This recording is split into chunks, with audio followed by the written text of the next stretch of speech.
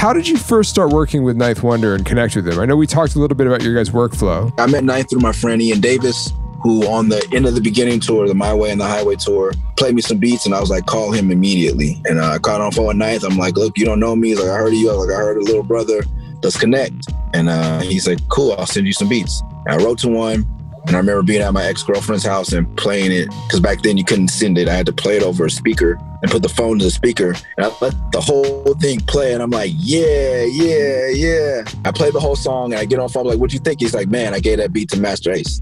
And I literally just snapped. I was like, look, motherfucker, I'm coming to your house. I'm off tour, November, whatever. I'm coming to your house, and I'm recording the whole album at your house, because you're never going to do that to me again. The start of a beautiful relationship with a threat. Yeah, the threat. Yeah, and then and the funny thing, the first thing I do was I landed and he played the threat for me, because he had just done it for Jay-Z and the album wasn't out yet. I see what you're doing there.